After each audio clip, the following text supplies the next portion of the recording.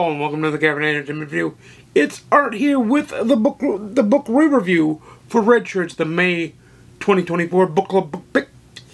I know I said the Star Trek Lit versus Flowchart video would be today, but that video is going to take a little bit longer in production to get done the way I want it, so you're getting this book re-review instead. This is a standalone novel by John Scalzi. The Audible version, which I love a lot. I have a physical version and I have the Audible version. The Audible version, which I love a lot, is read by Will Wheaton. And oh my god, I'm wearing a red shirt. This might spell doom, or it might just be simple irony. But this book is, it plays on the Star Trek and the Federation tropes, because the Universal Union is a lot like the Federation, and of course the Intrepid is a lot like the USS Enterprise. It is comical, it is fun, it is heavily enjoyable. You follow around a bunch of Redshirts, hence the title, extras in the TV show. And you see them in their day-to-day lives, and them not wanting to go on away missions. You see light sci-fi used in a veil of just comedy and humor. Does the book stand up to a reread? Hell yes it does. It's an excellent reread. Does the book take itself far too seriously at points? Yes. Is the prologue a little bit off-putting? Yes, but it also sets up the whole premise of the book and lets you know what you're in for as well. So in that way, in that purpose, it serves its purpose.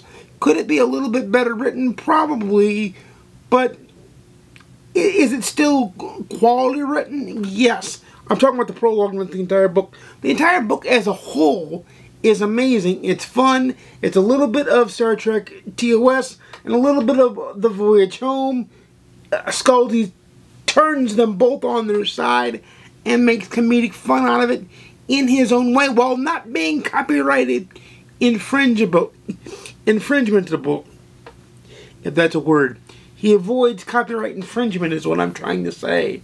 But he does it in a way that is both funny, poignant, and fun, while still being true and gritty to science fiction. It's truly amazing, and it's truly fun and truly good. So who should read Redshirts? Well, if you like any sci-fi, or if you like humor, Redshirts is for you. If you're new to sci-fi, Redshirts is a nice, easy, gentle way to ease yourself into the sci-fi genre, because believe me, there's a lot more hardcore, a lot more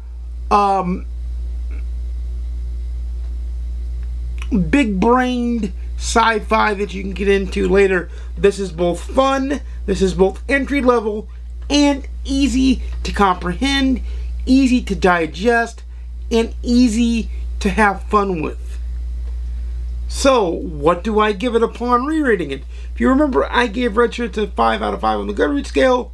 My own scale wasn't around when I originally reviewed this book. I do not believe I couldn't find my review on my channel, but I'm sure it's there. I just didn't look hard enough. But for me, it's a rated on 11 on my scale. It is a 5-star book read, because does it hit everything perfect? No, but it tells the complete story with brevity, with great science fiction, easy to understand concepts that are easily digestible. Anybody who can understand, even if you're not a hardcore science or a hardcore science fiction fan.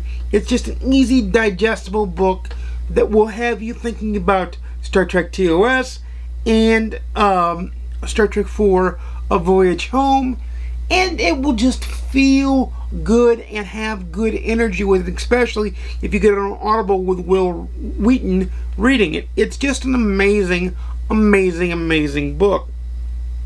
But with that said, leave in the comments down below what you think of Redshirts. If you plan on reading Redshirts, let me know that in the comments down below. And yes, I do plan on making the Star Trek Litverse video at some point next week, but we've also got Star Trek books to actually cover as well. You'll have to tune in to CRU this weekend to see how everything is going to pan out. But until next time, guys, you know I make videos every Monday, Wednesday, and Saturday, 12:30 p.m. Central, 10:30 a.m. Pacific, 1:30 p.m. Eastern. Please like, comment, subscribe if you want to see more. Please ding the notification bell to be notified when I upload a video. And without further ado, happy reading. I'll see you again soon, and peace.